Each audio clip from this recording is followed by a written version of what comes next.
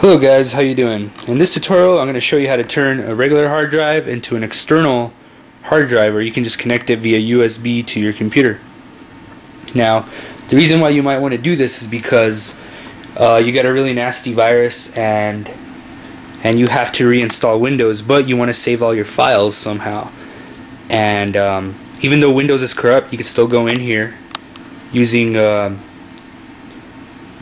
the method of converting this hard drive to external and saving all your files before you format the drive and install Windows again. Okay, there's other purposes too.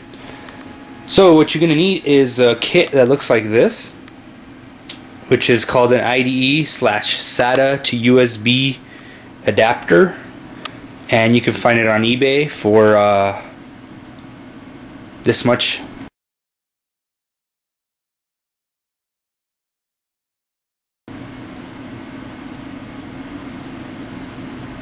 Okay, and basically what the kit is going to come with is first of all a power adapter.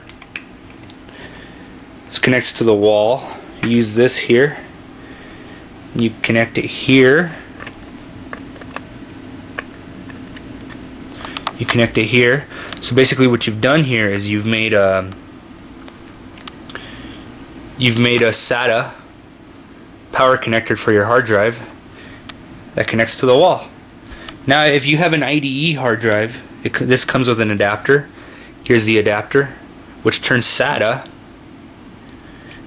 which turns actually this isn't SATA, this is a different type, but with this adapter you can connect it here.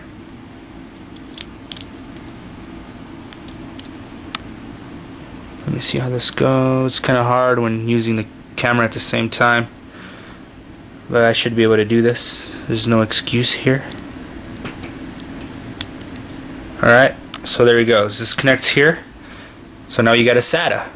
So with the adapter you'll have SATA, without the adapter you'll have a different one. Okay? I don't know if it's called SATA, but that power supply, but you know how there's two different types. You can have both with this adapter here. Okay? Now, over here we have our USB cable that goes to an adapter here, and this adapter you can use IDE. Here's IDE. If you have SATA, you connect it right here. You see this right here? This will turn it into a SATA connector. So this goes right here, and there we go. Now we have USB to your hard drive SATA, and this hard drive here is SATA. So let's hook it up.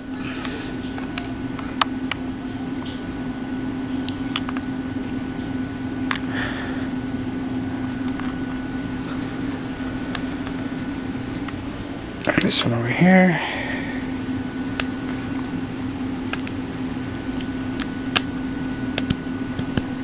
There we go. Now we have a hard drive turned into USB and connects to the wall. Alright? So now we're going to connect it to my computer and see how it looks on my desktop. So here we have our hard drive turned into an external hard drive, connected to power and connected to USB to my desktop.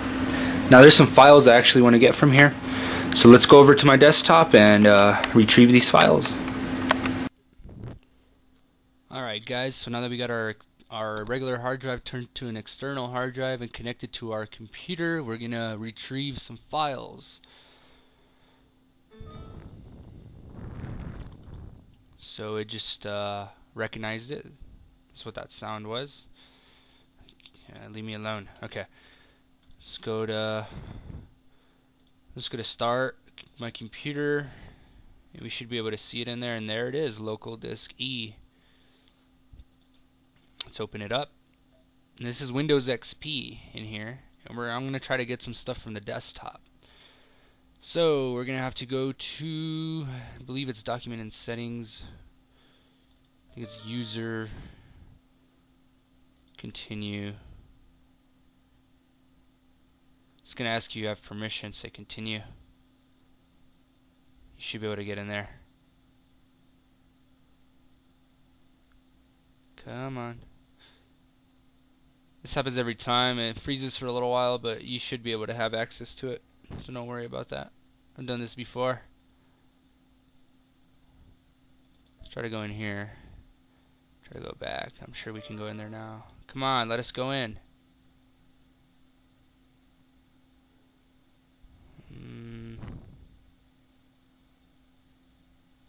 See what's in here for now. Desktop. That's not the real desktop that we want to go to. Where we want to go to is over here on this. There we go. Now we're in. Okay, desktop. Here we go. So what I want to retrieve is personal computer backup. You see this right here? That's what I want. Okay. So copy, paste right here. Is that the only thing I need? Yep, that's it. That's the only thing I need. So that's going to take a while.